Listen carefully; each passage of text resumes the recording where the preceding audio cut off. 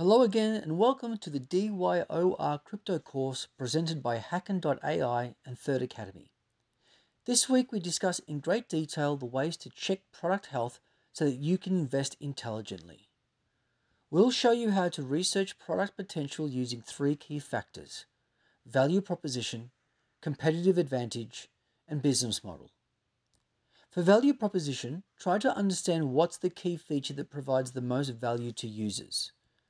For competitive advantage, find the differences in similar products. This can be the novelty of an idea or a cheaper price.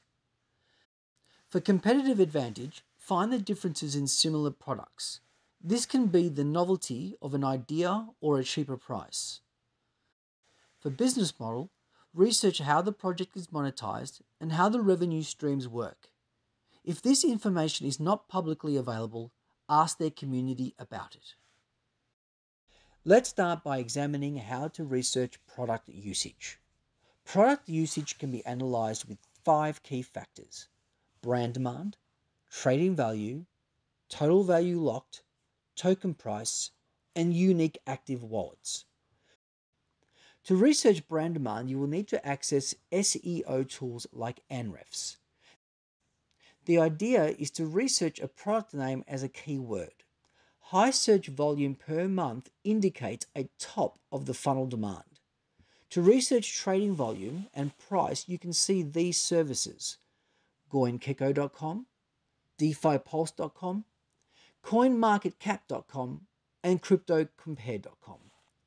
Data on unique active wallets is harder to come by, so you can use these services: etherscan.io, glassmode.com, and dune.com. Product monetization can be researched as well. There are 4 key factors: fees, revenue, treasury, and price. To research fees, you should look into the blockchain transactions of the specific project. The charges applied for each transaction, whether in swapping, staking, or any other interaction with the blockchain, are a good indicator of how the project generates fees. Resources like etherscan.io provide insights into such transactions and the associated fees. Revenue is a clear indicator of a project's financial health, which can be explored by understanding the project's business model and how it earns income. This may be from transaction fees, services, or even yield farming rewards. Comprehensive details can often be found in the project's white paper and aggregators like coingecko.com and defipulse.com. Treasury management is crucial in a crypto project's sustainability and growth. The treasury size and management can be investigated through on-chain data and governance proposals. Services like deepdao.io and etherscan.io can be a window into a project's treasury. Finally, price is an important but volatile metric. It should be analyzed in relation to other factors mentioned to get a comprehensive view of the project's financial health. Crypto price tracking platforms like coinmarket.com and coingecko.com are great places to get accurate and up-to-date price data. How to research a product roadmap. Examining a crypto project's roadmap can be boiled down to 4 key factors: clarity of goals, milestone achievements, timeline, and technical feasibility. To assess the clarity of goals, you need to dive deep into the project's white paper and official announcements. A clear, precise roadmap will include specific objectives and development plans. If these are vague or too broad, it could be a warning sign. The milestone achievements refer to the completed objectives set out in the roadmap. It's essential to verify whether the team has successfully met their milestone. Websites like coinmarketcow.com and coincheckup.com can be handy in tracking these milestones. Timeliness is crucial in a roadmap. Projects that consistently meet their deadline reflect positively on the project's reliability.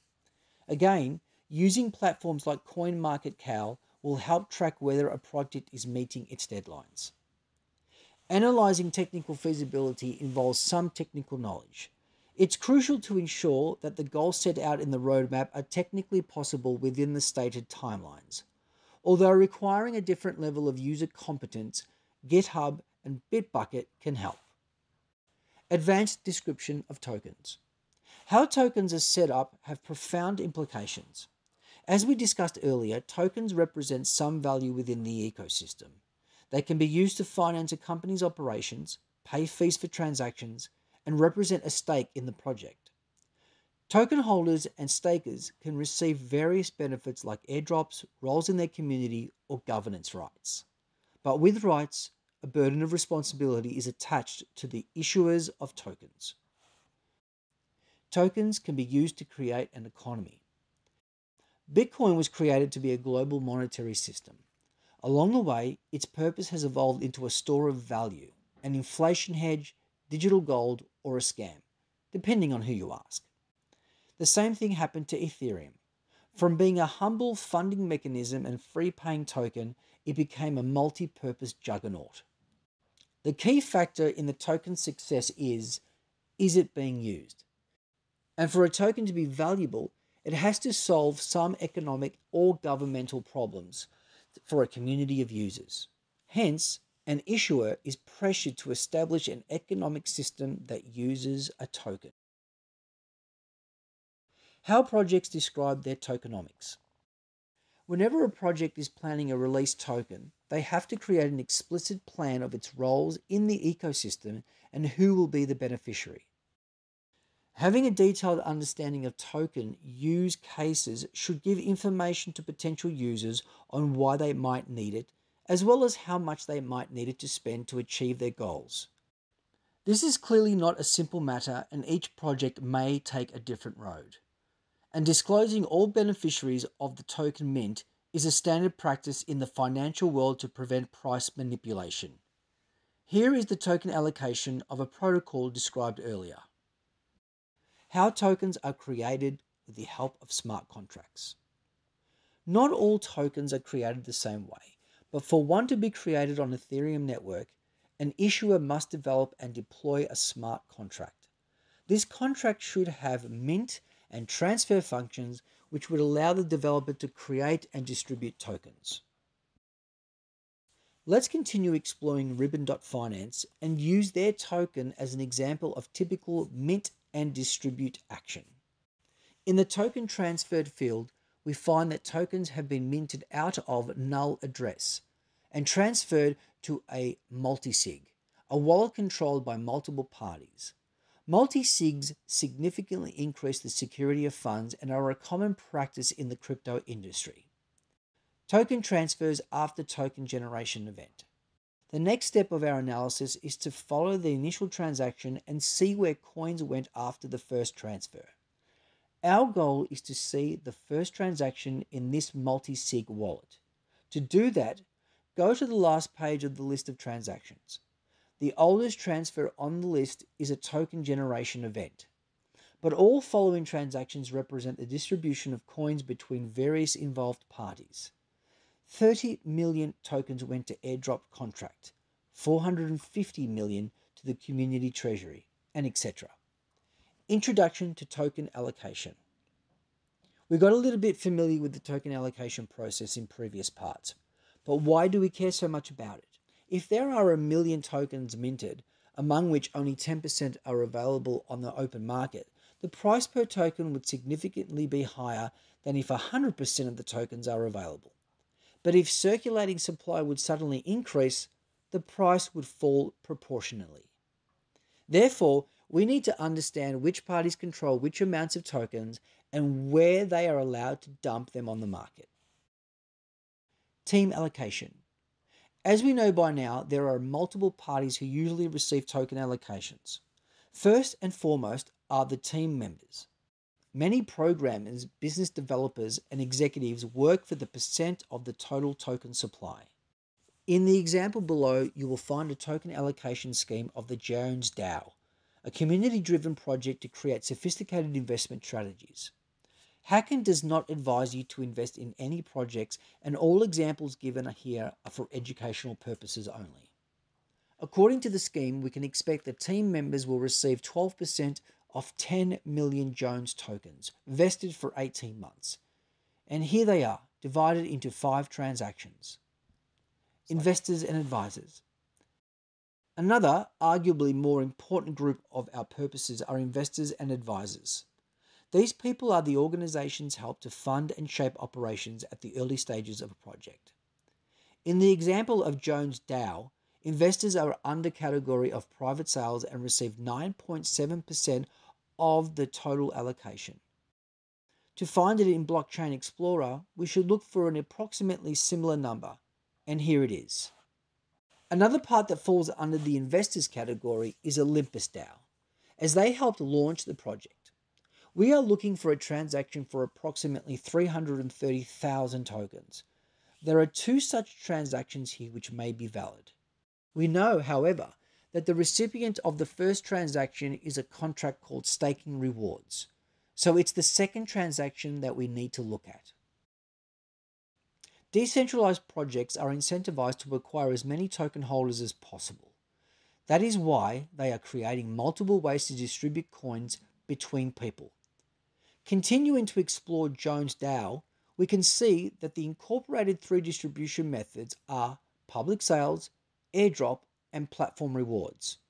Platform rewards are distributed directly from the token smart contract and can be identified by the from column. These transactions would be sent from the null address. Infrastructure. Last but not least, a group of addresses where tokens may go after they've been minted, to places where regular people can easily accumulate tokens. These are both centralized and decentralized exchanges, as well as bridges. Jones DAO did not explicitly transfer coins to the infrastructure, but here, in this example from our previous case study, Ribbon.finance. In this transaction, they transferred 1% of the token supply to Uniswap, the largest decentralized exchange. Introduction to distribution within the community, airdrops, farming. In the previous chapter, we touched on a number of definitions that might puzzle some people. What is airdrop? It is a method of sending tokens to the early participants in the protocol and is done to reward those who use protocols before they become big. Community rewards or liquidity mining is a way to incentivize people to put their funds in a protocol and earn additional rewards. Sometimes tokens are given to another protocol to establish a collaboration and involve people from several communities. As an example of that can be found at Aave, where you receive an optimism governance token stop of the regular rewards. These programs are temporary in nature. Introduction to types of token allocation. The typical way to allocate coins after the mint is to move them to a multi-sig that belongs to the team members or community treasury and then distribute across investors, advisors, marketing, foundation, airdrop participants, and all the necessary smart projects. It is also common practice for teams and investors to lock up tokens for a period of time to show confidence in the project, as well as protect the public from token dumps. Vesting schedule. One way to lock up tokens is to have a vesting schedule, an algorithm that unlocks coins as time progresses. There are multiple ways to do vesting, from linear unlocks where funds are released regularly each day, week, month, and year, to continuous streaming of funds. Since we know how to interact with smart contracts through blockchain explorers, let's read a vesting schedule on Ribbon.finance Treasury. Here we are interested in the starting and ending date of vesting, which can be read through the start time and end time methods. Note that the time you get from these methods has to be converted from Unix to a human readable format. There are services that can help you do this. Another interesting method in this contract is the cliff period. It's a bit hard to see here, but the cliff period of this vesting schedule is 0, meaning that the release of funds started from the start time. However, if it is larger than 0, it would mean that there is a period in the beginning when funds are not released. For example, if a vesting schedule is planned for 2 years with a cliff of 1 year, coins will start to be accessible only after 12 months. tokenomics description as a part of white papers. White papers are very important to understanding as much as possible about the project and covers most key aspects of the plan and who is involved. If you want to do your own research, it is of utmost importance to be able to find white papers that crypto companies provide. Not only you become familiar with all risks and benefits of using this protocol through reading the white paper, but you also become acquainted with the token economy or tokenomics of a project. We have already established the importance of token allocation and will now focus on where to search for tokenomic descriptions. Official website. Find through CoinGecko. First and foremost, our primary source of information about the token is the official website of the project. If you want to be sure that you are in the right place, use CoinGecko or similar aggregation tools to search for official web pages. You will most likely find tokenomics under the token, white paper, or docs part of their website. Gitbook. Many projects use Gitbook as a way to create and maintain their documentation. In the link above, an exchange called GMX used Gitbook structure to construct the detailed documentation of their project. In there, you can find all necessary contract addresses, their staking proposal, token supply, and much more. GitHub.